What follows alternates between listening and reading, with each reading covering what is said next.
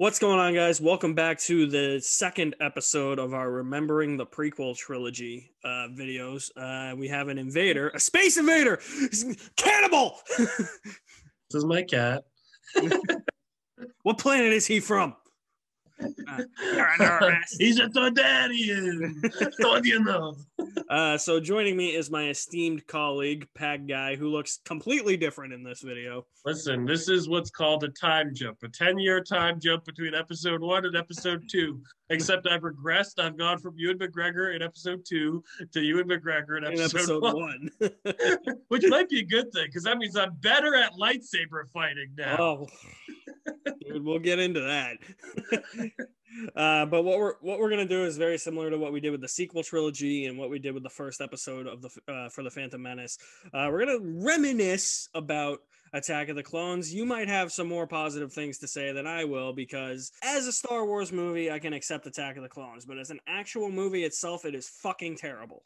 Oh shit, guns blazing. I don't think Attack of the Clones is an atrocious film. I think it is a very flawed film, but I do think it's like, compared to a lot of other movies, it's not awful. There's a lot of bad parts, but I think, it gets, I'm going to say it gets a little too much hate. I don't think Attack of the Clones, I don't think it's great, but I definitely don't think it's like the worst thing I've ever seen either. We'll get into the negatives and the positives, but Attack of the Clones, like I was talking about in the last episode, I actually prefer to Phantom Menace. For a variety of reasons, which we'll get into. I definitely think this is probably where the prequel trilogy should have started. Yeah, I mean, I've always kind of thought episode 1 and episode 2 both kind of feel like, kind of strange preludes to like the actual story, which is kind of like what episode 3 is. So I kind of wish episode 3's general broad strokes had been stretched out into like a whole trilogy. It should have been. But yeah. Episode 2, I mean, I get why George started the way he did, like that far back. Like discovering Anakin was a big deal, I guess, but I don't know. Yeah. Yeah. Unfortunately, Attack of the Clones gets kind of like the middle problem that a lot of middle movies and trilogies do, where it's just guiding you to what's to come by being like, oh yeah, we need them to fall in love and we need this to happen, we need the war to happen, so we build that up. When we could have, honestly, George, we could have just jumped headfirst into the Clone Wars to begin with. We could have been like, it's the Clone Wars. It's happening right now. War! War! The dead speak. Yeah, I mean, the one positive I have, well, there might be like a couple positives for this movie that I have, but the one thing I will say about Attack of the Clones is it at least has somewhat more of a plot, but even then, the plot just, I don't know what it is for me, man. Like I love the stuff on Kamino. I love the Separatist stuff on Geonosis. I love how it's like, the lesser. Yeah. And then I love like too how like it's like, oh, like we're still kind of like doing like the political stuff, but not as much of it. It's like, oh, we're trying to assassinate Padme Amidala here. That's at least more exciting than trade routes, right? Exactly, like an assassination attempt is something. Yeah, exactly. But there's just so many things in this movie to me that like the ideas are there, but the execution for them just doesn't make sense. I mean, I agree. I think we talked about last time, the execution of the prequels is the biggest issue. Like, there's a lot of great concepts, but I mean, definitely, I will admit straight up, as much as I might defend parts of this movie right here, I will meet you here in this agreement that the love story could have been handled better. Yes. That is the biggest reason why I hate this more than Phantom Menace. I can't hate it completely though, because here's the saving grace of the love story. Across the Stars. John Williams is like, you know what? I'm gonna make this work. You're gonna feel like they're in love because I'm gonna kill you with this amazing theme. I feel like they're in love when they get married, but for the rest of the movie, when it's like, you're making fun of me, no. But then and she's like, you know what? Like, just go. Don't talk to me like that, Annie. He's like, sorry, my lady. Yeah, I don't like it when you look at me that way. Why? It makes me uncomfortable. Like, because this movie is just super like stalker boyfriend, like serial killer vibes. You know, like Listen, I feel like he's going to kill her. He's gonna be a future mass murderer of children, so maybe this is how he would flirt. I don't know. Yeah. And then like, wouldn't you think Obi-Wan would like send something where it's like maybe he's gonna fall in love with this girl, because at the beginning of the movie he tells Obi-Wan, he's like, I haven't seen her in 10 years. She's it's like all obviously he's been thinking about her for 10 years. I know. I think here's the thing. I think Obi-Wan knows that obviously that Anakin's in love with her, but like I think this is part of a test. You know, like will he actually act on those feelings? Let's find out, because Obi-Wan seems hesitant about like, oh, sending him on this. Like, are we sure? I told him to stay on Naboo. Like that's the love story is I think what gets harped on the most, and a lot of it I will agree with. The dialogue, George Lucas in this and in episode 3 does not know how to write romantic.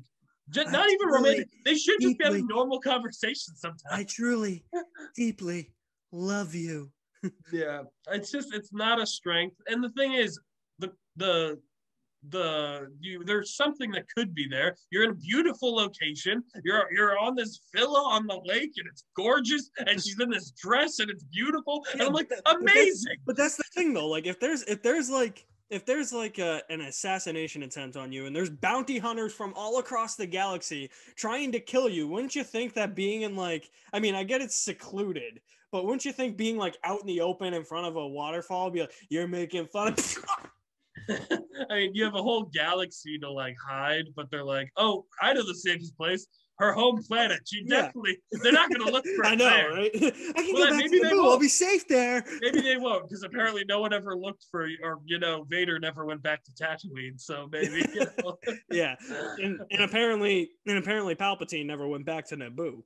I mean, it's just the problem is the writing of the love story. And you know what else? Yeah. You know what else it is too? Sorry. God damn it, I'm already losing my voice.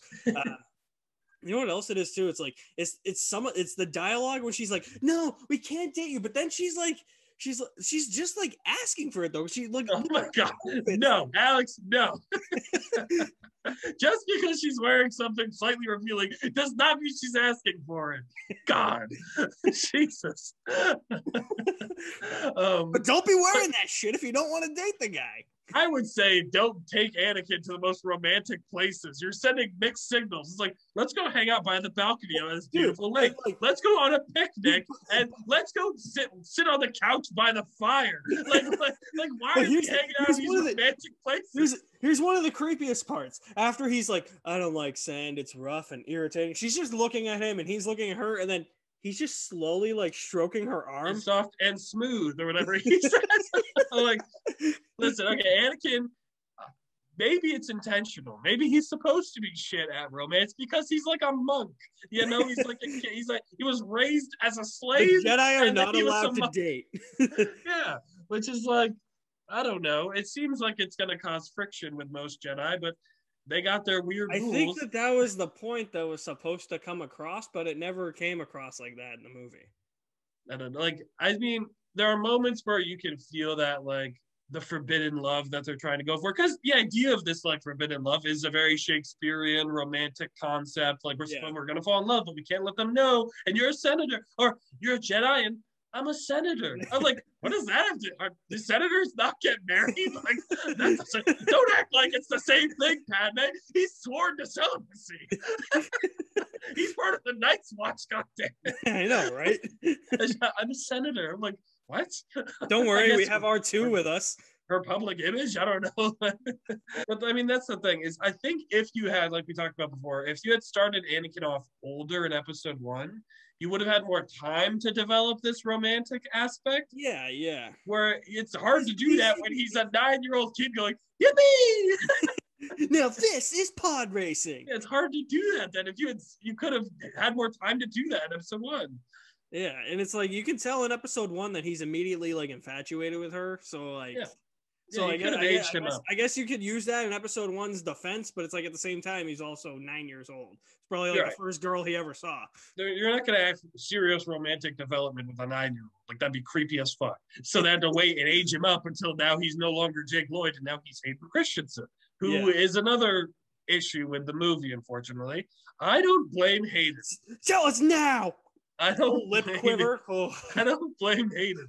Okay, I talked about it last time. Yeah. I think George Lucas was not great at getting great performances out of people. Yeah. Ewan McGregor was the exception. But I don't know. Have you seen that old Goosebumps episode with Hayden Christensen though? Yes, I have. Night of the Living Dummy 3. Yes, I have. I know he's not terrible good, in that, but though. he's also a child. He was great in Jumper.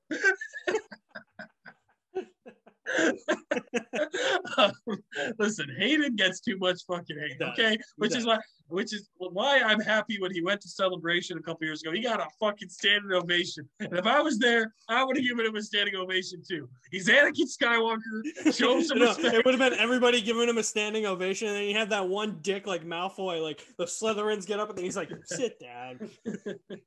But no, Hayden. I mean, the problem is Anakin is written as a petulant, annoying, angsty teenage asshole who literally the first scene of the movie, he's like, why? Why shouldn't we help her, Master? Why? I'm like, dude, shut the fuck up. Dude, immediately. You can take a shot anytime Anakin says Master in this movie. You'll get drunk. I know, yeah. Yeah. But like that's the thing, is Anakin's character is written so... And he's not supposed to be, because the intent from George Lucas was to make him come across as like what's the word I'm looking for? Likable. Well, yeah, likable, but like kind of like, I don't know. I guess I would say like Qui-Gon, like stern or concerned, but, or I guess angsty, but he confuses that with like whininess. Yeah. I mean, the thing is, like, like you could have him, you know, not be that way and have him be like super happy-go-lucky, like a swashbuckling hero. And then when he becomes Vader, it's like a big like, oh shit, he's completely different now. Yeah. But more realistically, he probably would be a kid with issues. Like, yeah.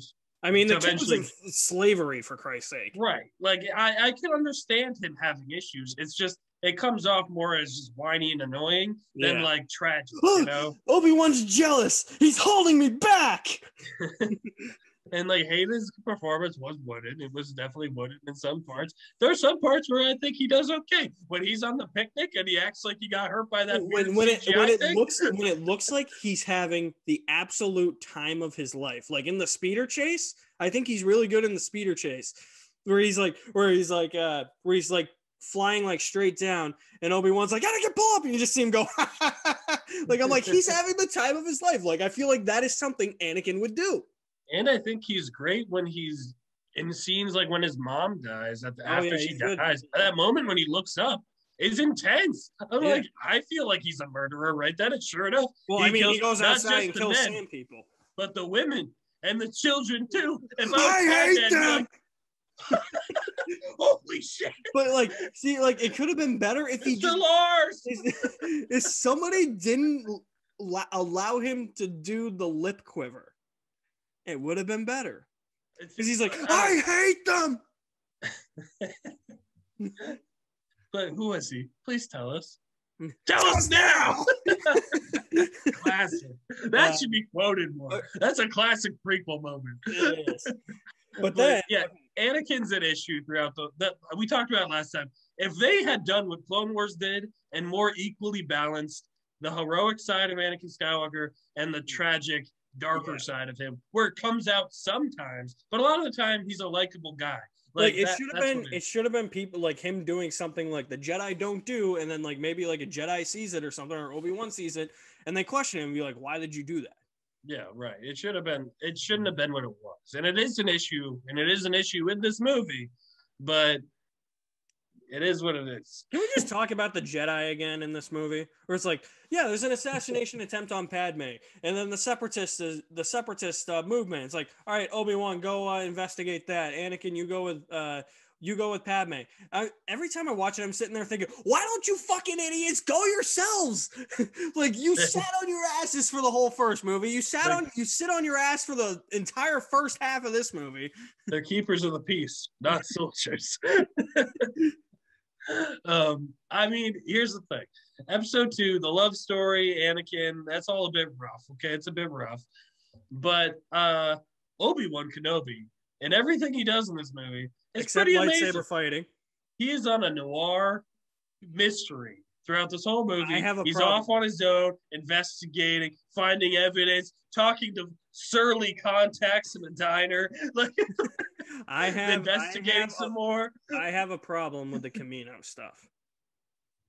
Okay, but before we get to Camino, we first got to talk about how we get to Camino. Yeah, and that is well, we got to talk about the beginning. We got to talk about the beginning, because the beginning is like there's an assassination attempt on Padme. Her decoy is killed, and then there's another assassination attempt. So you find out that Jango Fett is hired to assassinate Padme, but because he's the worst bounty hunter in the galaxy, he hires another bounty hunter named Sam Wessel to do it. But even she's a bad bounty hunter, because you would think if you're gonna kill somebody or attempt to assassinate somebody while they're sleeping, just blow up their apartment. Don't shoot like poisonous worms in there.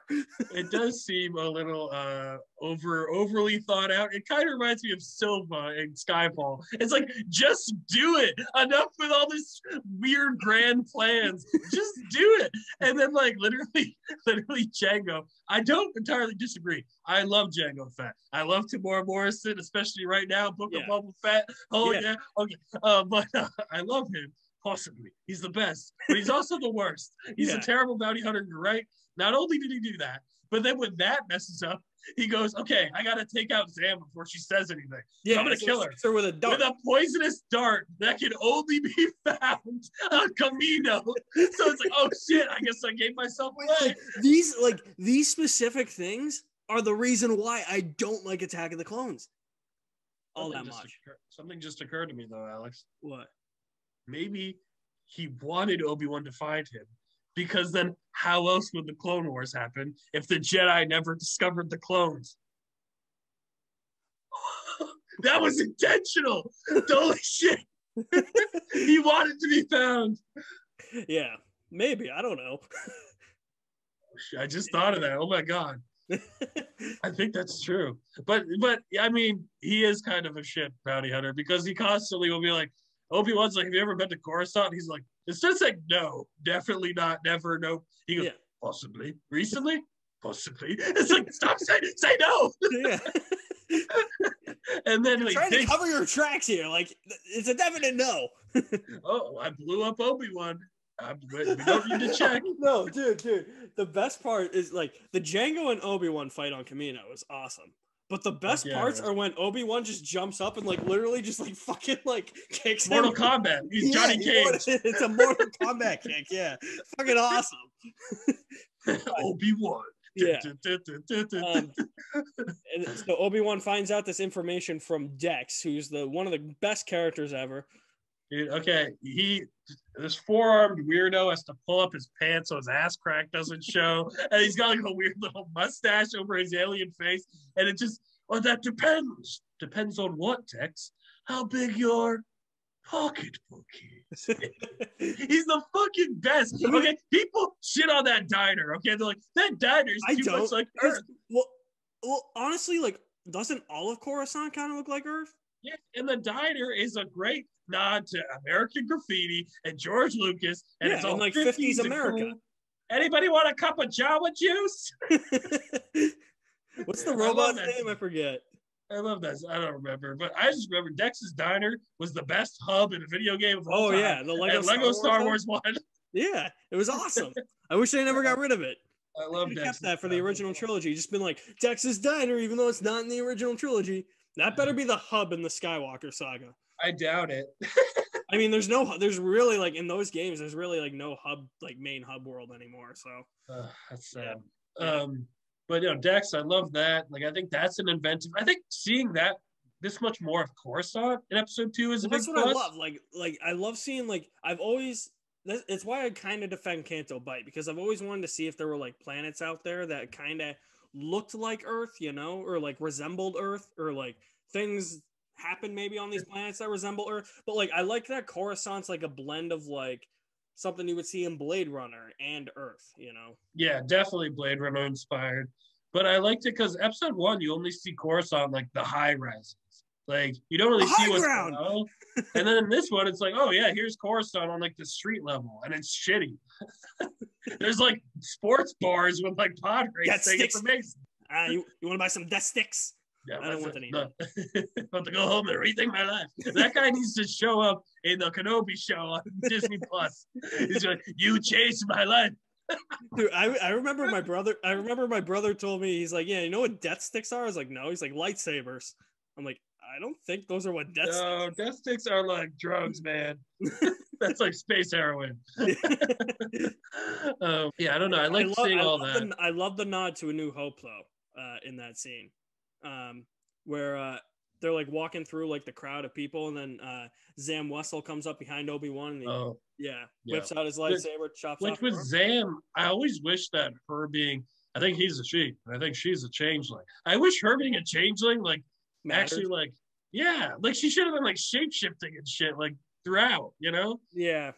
It was just kind of like, oh, they're chasing her, she looks like a woman, and then like for a second she looks weird, and then she looks weird when she dies. Yeah, exactly. Didn't really contribute to her survival. When we get to Kamino, though, the thing that bothers me is that I feel like there's information that changes or conflicts with what we learn on Kamino and then what Obi-Wan says later on. So he's assigned to go to Kamino to investigate this clone army that was commissioned by Master Sifo-Dyas, whoever the hell that is. And apparently, from Obi-Wan tells, what's that guy's name? Sama Lu or? Yes, something like that. Yeah. Lama Su? Lama Su, yeah, that's it. Lama Su. Yeah. Lama Su. So he tells Lama Su, he's like, weirdos. Yeah. He's like, yeah, Master Sifo-Dyas was killed nearly 10 years ago. But then that kind of gets conflicted later on when he's reporting his findings to the council, and he says, Master Sifo-Dyas commissioned this clone army nearly 10 years ago. I was under the impression he was killed before then. I was like, so wait a minute. Like, how does that make sense? Sifo-Dyas didn't do shit. Sifo-Dyas wasn't involved. He got murdered. He got killed. And Dooku and Palpatine did this shit. Okay, because that's something that's never really clear, or I've never picked up on. I've only just picked up on the Sifo-Dyas thing. It's not super obvious, but the implication is that when Jango says, I was hired by a man named Tyrannus on one of the moons of Bogdan, like Tyrannus is Darth Tyrannus, Count Dooku. I should know that. Yeah. So him and presumably Sidious just pretended to be Sifo-Dyas to order these clones, and then they killed Sifo-Dyas to like get him out of the way. Yeah, that's never been clear to me. I always thought that there was like this master named Sifo-Dyas who was killed 10 years ago, but apparently was killed before that. Yeah, he got killed before that apparently, and then they used his name to order the clones. Because it's like, because every time I watch that, I'm thinking to myself, I'm like, where the fuck was he on the Jedi Council 10 years ago? In episode 1, was he Yaddle? But no, it's just this one. Like, I like the Obi-Wan noir story because I like that Kamino, like, you get there and you don't really know what the hell's going on. So we're kind of learning with Obi-Wan, like, what the hell is this? And then for us, we see things that look like stormtroopers, and we're like, oh God, that's bad, right? That's really bad. But then, no, the clones turn out to be pretty good for now. Like, yeah. I mean, and they're all in the back of your mind, you're like, those are stormtroopers. They're all clones of Jango Fett. Yes, which I actually like that fact because, like, Boba and the stormtroopers always had a similar vibe. Yeah. Like, you know, and his initial concept, his suit was a concept for like a super stormtrooper or whatever. Mm-hmm. So, like, there's a connection there, and I like how they made that happen. I love the kid though. Is your father home? Yep. Can we speak to him? Sure. Boba, is your father here? Yep. May we see him? Sure. Listen, I didn't need to see Kid Boba Fett, but in the long run, I actually don't mind because I don't either. What they did with Kid Boba Fett in Clone Wars was fucking amazing, and now it's leading to all sorts of Boba Fett development. So I'm like, okay, cool. Like, at the time, I was like, I don't need to see Kid Boba, but I'm like, whatever, I like it. It's cool. Yeah, I like that he's a clone as well. Yeah, but he's just not aging quickly. Right. But would have fooled me, considering Tamora Morrison is super old in Mandalorian, even though he's only supposed to be like 40. That's Aquaman's dad. How dare you? Yeah, but I don't know. Django, I think it was cool to have him as a kid. It was like for me, like learning about. Wait, I remember Boba Fett as a dad. Yeah, I remember. Like as a kid, I was like, "Oh my god, that guy, Boba Fett, daddy." Yeah, like oh my god, Boba like, Fett's that cool guy. He got jetpacks, mommy. Boba Fett's the cool guy from the original trilogy who doesn't do anything, and here's Django who does way more in one movie, but still manages to be like a shit person, like a character who makes shit decisions. Mm-hmm. As we said, worst bounty hunter ever. Bosk would not be happy. I like Django though. I think he's fun. Yeah, he's fun. I liked getting because in the original trilogy, like you barely saw Boba ever do much, so it was cool seeing like the rocket on his jetpack get used. Like it was cool. Yeah, and seeing Slave One again. Yeah, come on, the seismic charge, the greatest sound effect in Star Wars. Wow! And when they brought that back in Mando, I was like, ah!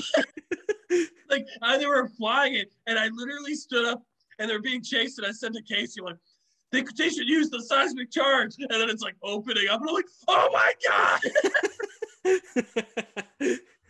Plus, that's why I hate flying. Oh my god! But that asteroid chase is cool. Okay, episode 2 has got some sick sequences. Okay, the Coruscant chase is fun. The Coruscant chase is fun. The speeders through the city, that's cool. It's traffic. It's like a New York City chase. And you got like the Obi-Wan fighting in the rain with Django. That's sick. You got the asteroid belt chase with Boba and Django. With get him, Dad, get him! Fire! You got him! I think that's the last one. But that's all interrupted by the shitty love story. You mean by the Amazing Across the Stars by John Williams? The only good thing to come out of that. Just shift your attention away from the dialogue and focus on the music, and it's a beautiful story. I will say though, this once Anakin and Padme get to Tatooine, it significantly improves. Yeah, okay, yeah. I'm looking for Shmi Skywalker. Annie, it is you, a Jedi. What do you know? I wish Anakin was like, hey, you were my owner for all those years. Remember that asshole? And he just force chokes him. Lenny.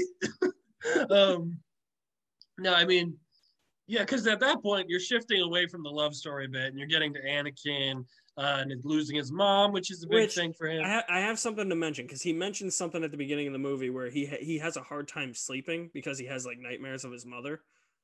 I wish that was kind of brought up in the Phantom Menace because remember in the Phantom Menace, like that scene where he tells Padme, it's like, oh, I'm leaving now. I don't know if I'm ever going to be coming back. What if like he had told her, like, it's like, I didn't sleep good last night because I had a dream about my mother. Like, what if that had all started in the Phantom Menace? Yeah, you could have seeded it in better. Yeah. I still think Anakin's motivation should have been freeing the slaves. It should have been. Like, I never thought of that until you brought it up. Yeah, that would have been, I think that would have worked better. But just like, as far as like superficial things in this movie. We got shafted on a stormtrooper revolution and a slave revolution.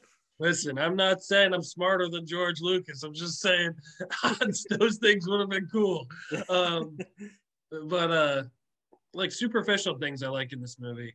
I like that Obi-Wan is apparently trying to rock a Qui-Gon Jinn kind of look. That's kind of fun. He's got long hair and a beard. Like I like that.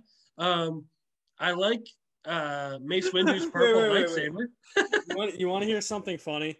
Sure. So of course, being the little gullible 8-year-old that I was, when the teaser poster came out, it had like Padme on one side, Anakin on the other. I was just like, oh yeah, Obi-Wan looks the same that he does from Phantom Menace. And then I was 8 years old at the time. But then when he pops up, I was like, when I saw it and he pops up in the movie, I was like, is that the same guy?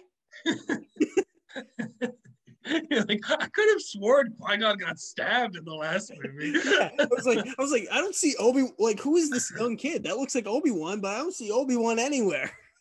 Oh my god. No, but I like that. I think that's very cool. Like Obi-Wan, I just dig Obi-Wan in these movies. Who doesn't? That's why he's getting his own show. But Mace Windu's purple lightsaber, amazing. Okay, amazing. I blew my mind. I've always hated the complaint that people make where it's like, why does he have a purple lightsaber? Lightsaber should be certain colors. I'm like, who gives a shit? He probably found a rare blue or rare purple, like, what do you call it? Kyber crystal. Yeah. And used it and put it in his lightsaber.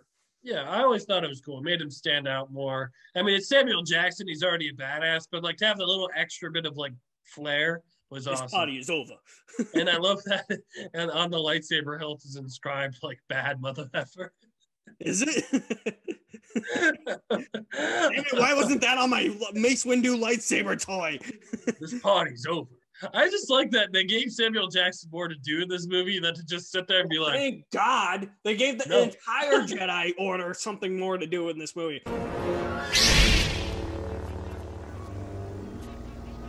Master Windu, how pleasant of you to join us.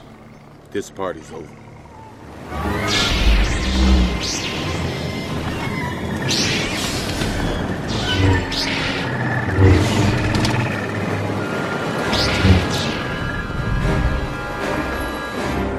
Brave, but foolish, my old Jedi friend. You're impossibly outnumbered. I don't think so. We'll see.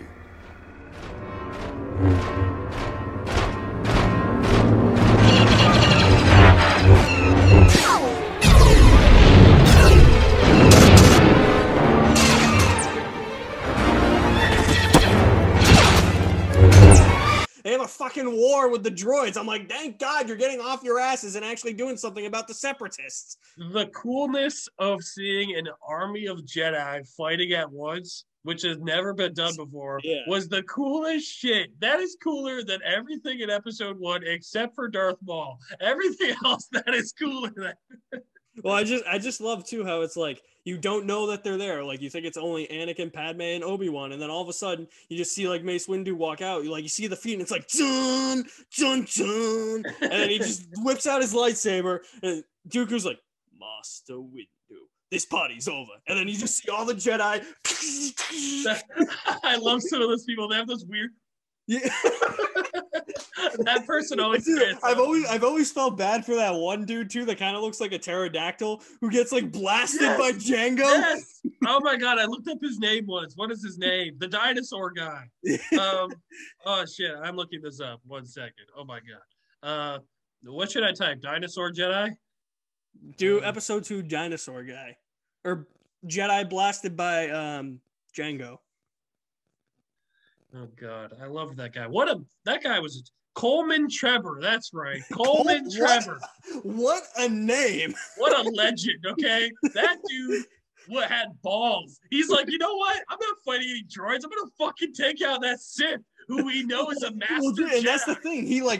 It's like he's like on the side of the separatists, but he's like a spy, so he waits to whip out his lightsaber, and then Django's just like, man. He like jumped up to kill Dooku, and he's like, "I'm gonna end this war right fucking now." And then Django's like, "No, bitch," and I'm like, "No." And then this is how you know Django's cool, even if he is a terrible bounty hunter. He like slings his blaster. He spins it into the holster. Yeah, that's sick. Okay, I gotta ask one thing though. When he gets his head chopped off, wouldn't his head go flying out of the? It does. I was gonna say, don't you see like a shadow? You see like a shadow. See a shadow. It's real brief. Because but... I was always confused when I was little when like Boba's like picking up the helmet. I'm like, isn't the head gonna fall out? Yeah, no, it goes out when he gets his head chopped off. Okay. Yeah, which is, I like that Django dies because his jetpack is broken. Like he literally, it gets messed up when the what is it called? Reek. When the Reek. Yeah.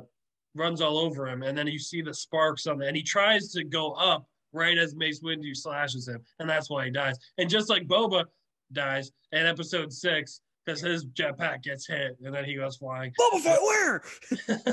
So I like that. That was cool. But like, I mean, even just back to the sequences. So you also got the Coliseum, which is cool to see in a Star Wars movie. Awesome. You get like multiple parts of that Coliseum fight. You get like the monsters attacking with the freaky weird rat thing that like tries to like that like cuts Padme just enough so she gets like a belly showing. Like, how does that work? I know. Every time I watch that scene, I'm like, I don't think clothes tear like that. And then you get, you have the spider thing that's like,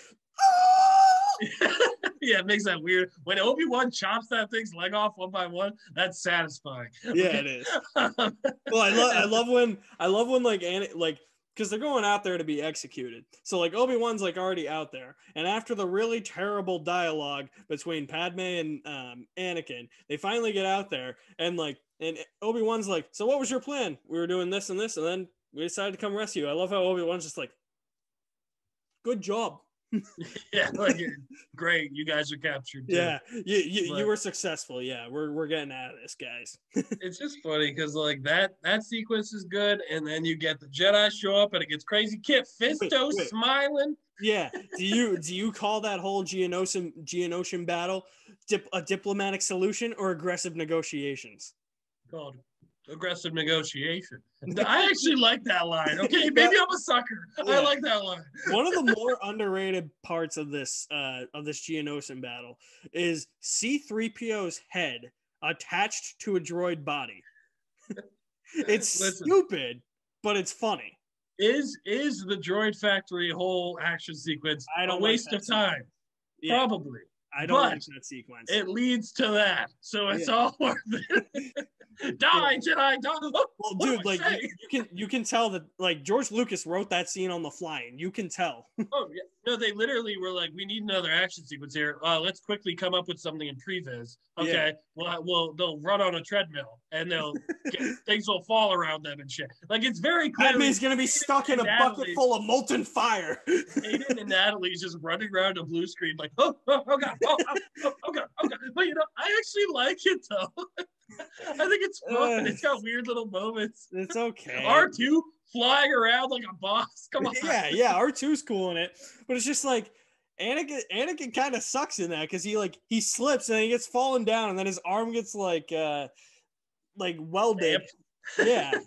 Clamped and like welded, and then he goes to take out his lightsaber. His lightsaber gets chopped in half, and he's like, Obi-Wan's gonna kill me. I'm like, has this happened before to him? I mean, I think it's just because this weapon is your life. Yes, Master.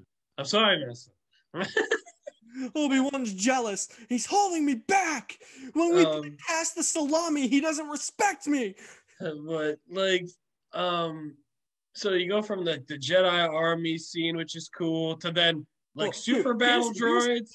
Here's how you know that this battle is gonna be an absolute like badass fest. When Jango shoots Mace with like the fire coming out of his blaster, and it touches his cloak, and then Mace does the backflip onto the battlefield. He just takes it off like a boss. He's like, and then out come the droids, and they just take out like 5 Jedi all at once.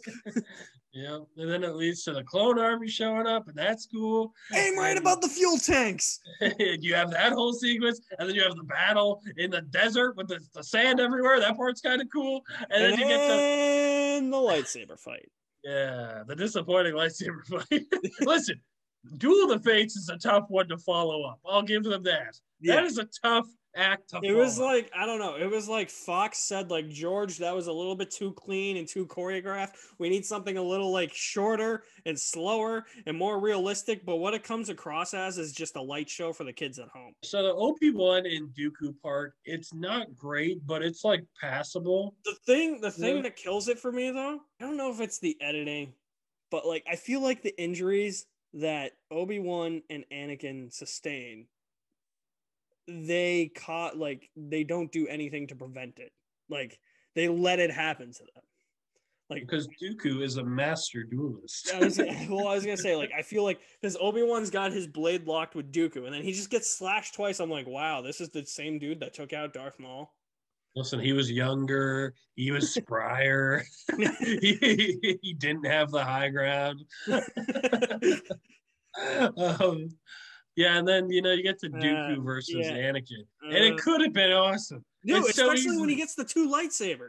That like 3 seconds of 2 dual lightsaber. We'd never seen that before either. No, and then immediately the green one gets chopped in half. Yep. And then it goes into Anakin's like, okay, hold on. He's like, I'm gonna cut the power. And then all of a sudden it goes from like a lightsaber fight to them just going Yeah, I don't know what that was a weird choice. Because you would think if you turned off the power, it would make it easier for the stuntman to have a cool fight without being, Christopher Lee. Yeah. So, like, you could have had them fighting in the dark. You're telling me that wasn't Christopher Lee? It could have looked really cool. That was Christopher Lee. I am a firm believer at 80 years old, he was doing his own stunts. They focused on close-ups, which is like a weird choice, especially when the close-ups don't even look like they're like clashing blades. Yeah. It just looks like they're like, well, dude, like that's the thing. That's the thing. Like, I feel like all of that in the Phantom Menace feels more like it's more put together in the Phantom Menace than it is in Attack of the Clones. Like, it's just those little things are what put Attack of the Clones down below it for me. Even though it's got a better story. Fight in Phantom Menace is amazing. Yeah. Okay, I will take one interruption of a clone trooper being like, "Padme, are you okay?" Then 50 interruptions of, "Oh, but after this is a decoy." Like, no, fucking no. Like that kills the momentum of Duel of the Fates. Well, okay? and when we get to Revenge of the Sith, we'll talk about it. At least in Revenge of the Sith, the lightsaber fight gets interrupted by another lightsaber fight. Yes. But so yeah, the Anakin fight turns out into a bit of a letdown. Dude, and he gets his arm chopped off. I think he lets it happen, and I think it's just the way it's edited because like right as it's like he just has his arm out like that. Listen, Dooku is a master duelist. He just makes it look easy. They couldn't react because he's too quick. Christopher Lee's too quick. and then enter Yoda. Listen, okay. This is a point of contention for people. People can bitch and moan that, Yoda's old. The whole point of Yoda is he doesn't need to use a lightsaber. The size matters. Jedi, though. Listen, Obi-Wan says a lightsaber, a weapon of a Jedi Knight. Yoda, last time I checked, was a goddamn Jedi. So, of course, he would have a lightsaber. Does he need one? No, he could kick ass without one, probably. But the fact, as 8 years old, maybe? As an 8-year-old kid, got to sit in the theater I was so pissed as an 8-year-old kid. You know why? Because this little weasel, the same little weasel kid that told me episode 3 was going to be called Access to the Dark Side, and it wasn't going to be called anything else, told me Yoda's lightsaber was going to be yellow. So when I was an 8-year-old kid in the theater and he whips out a green one, I was like, balls, I'm out. I was freaking out. That moment where it's clear this cannot be decided by our knowledge of the Force, but by our skills with a lightsaber. Like, that is the stuff of legend. Okay? And then he just swings it. He's like, no. And then all of a sudden, it's like Yoda's like, just uses the force to whip his cute little hilt. But this is the good part of the lightsaber fight because everybody's just like, yeah, Yoda shouldn't be fighting with a lightsaber. I'm like, yeah, but like at the same time though, isn't it awesome just seeing like 875-year-old Yoda doing like front flips and back flips and spinning all over the place? Yeah, like he can't get hit. He's so small. Especially, I love the fact that when he's done fighting, he immediately calls his cane back over and starts hobbling again. I'm like, he can only do it in short little bursts because of the Force, okay? Like, but he's still an old man, but we get this amazing little moment, which as a kid, I was like, hell yes. And dude, what makes it even better is he's not only just like flipping around and like spinning, he's also going, yeah! Listen, they had a chance because thankfully, like we talked about last time, in the original version of episode 1, he was a creepy, weird puppet. Yeah, and in this movie, it was the first time Yoda was a fully CGI character. Because they could have him have fights. Yeah. Yeah. Like, it was cool. Like, I was just like, I'm on board with it. I think he should have a lightsaber. Palpatine, I'm cool with having a lightsaber. Yeah. Yeah, like saying Yoda shouldn't have a lightsaber is like saying Palpatine shouldn't have a lightsaber. Yeah, and I mean, in the original trilogy, they didn't need lightsabers. Yoda was in hiding. Palpatine ruled the galaxy. He didn't need to do shit unless he wanted to. He could just use his puppets to do it. the only thing Palpatine has to do is just zap himself. Yeah, exactly. That's what he does. In true Palpatine fashion. But no, I like Yoda fighting. I've always loved that moment too. Like after he has like the little like force battle with Dooku, where he just puts his arms out. He's like, He's like, yeah, let's fucking go, buddy.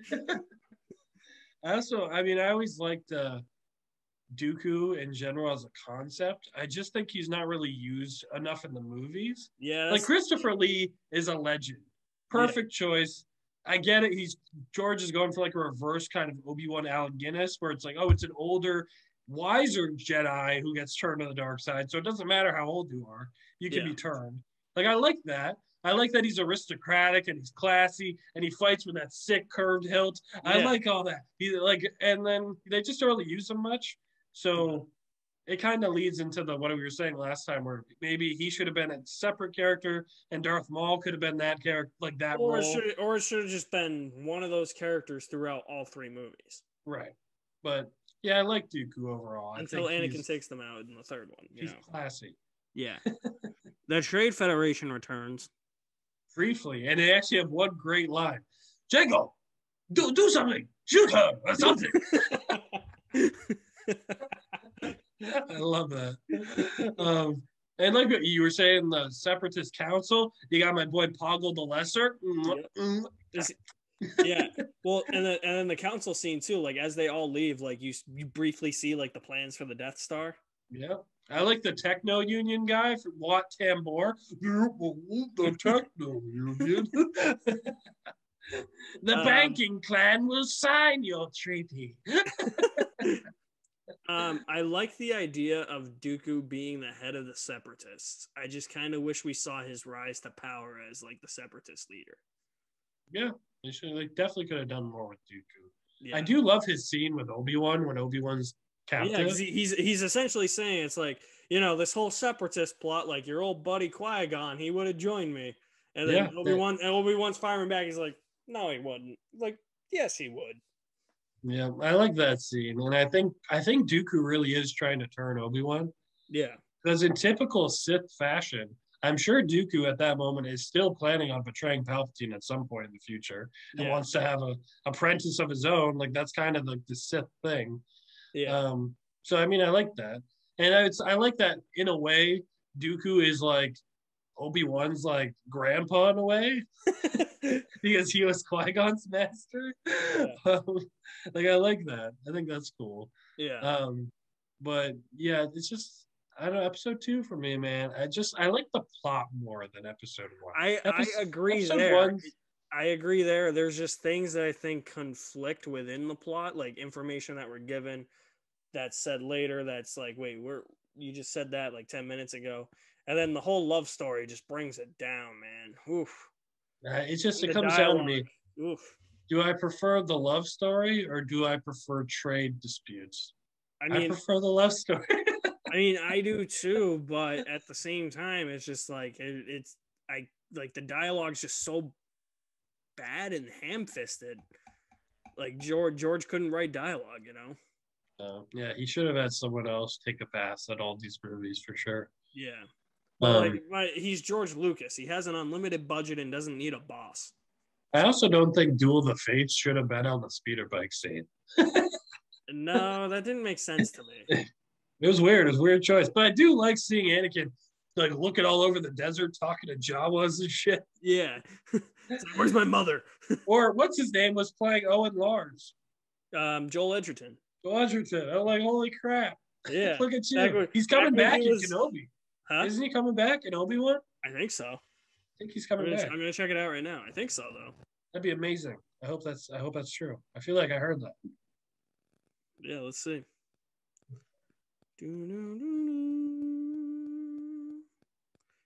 Yep, he is. Hell yeah. Yep. Is Death Sticks guy coming back? He better be. Yeah, I don't know. Episode 2, it is definitely not a great movie, but I enjoy that it feels more important to the overall development of the universe. Like this does set up the Clone Wars. Like it does start Anakin's descent towards being Vader. Yeah. Like it does more for the story to me, which I think makes it easier to hold my interest than like episode 1 feels so disconnected from like a lot of it. And despite having an amazing pod race and a really amazing lightsaber fight, the rest of the movie just always felt kind of like for episode 2, I can like find more I enjoy in episode 2. Like the scene with Yoda and the younglings, like truly wonders the mind of a child. Like I love that. Like Master Yoda. Perhaps they erased it from the archive memory. Lost the planet Master Kenobi has. Yeah. So embarrassing. Yeah, like that was awesome. Seeing like a more like playful Yoda again. The one atrocious scene of CGI in this movie, which can't ever be unseen, is that blue screen talk where Obi-Wan, Mace, and Yoda are walking in the Jedi halls. And it literally, if you look at the background, it's just flat. It's so flat and terrible. And I'm like, oh God. Yeah. Oh no. And that's kind of another thing for me too. Like, I think like we know the prequels are famous for the CGI. Yeah. But I think the CGI is worse than it was in Phantom Menace. They definitely use it more. Like Phantom Menace has a lot of CGI, but it also has a lot of like model shots. Yeah. And like, you know, practical stuff. Also, another thing that I hate, as much as I have warmed up to Jar Jar, I hate that he's basically responsible for the downfall of the Jedi. Yeah, Misa proposed emergency power to the Supreme Chancellor. Which brings me to you've doomed us all.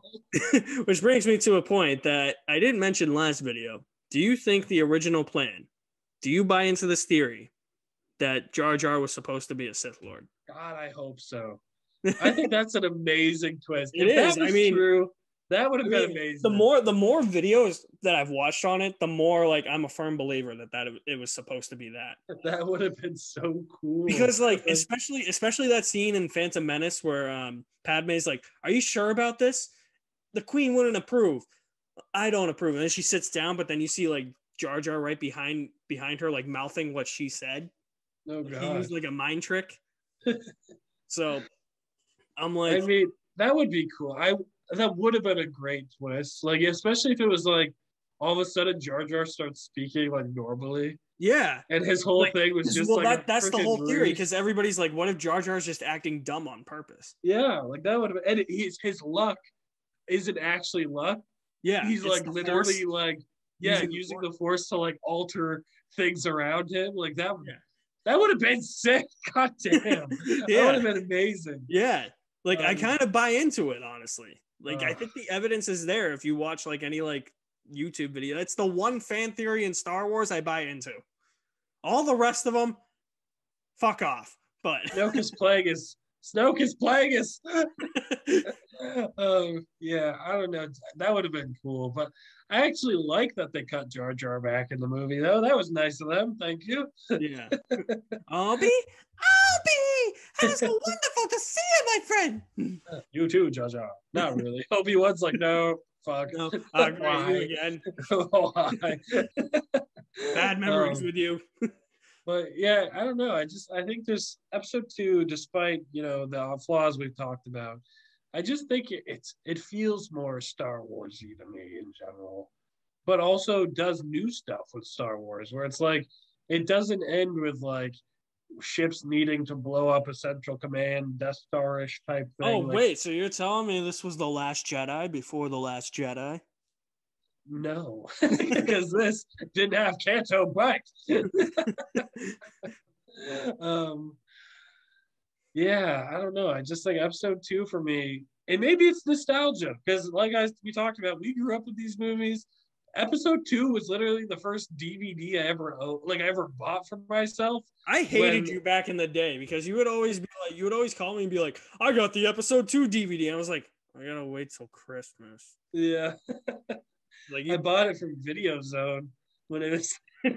I bet you rented it like 6,800 times. No, I just bought it.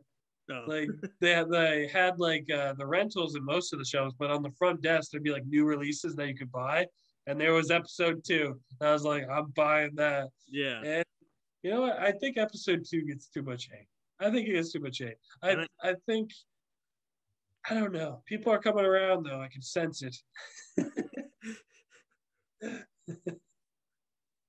But I don't know if we'll ever get there.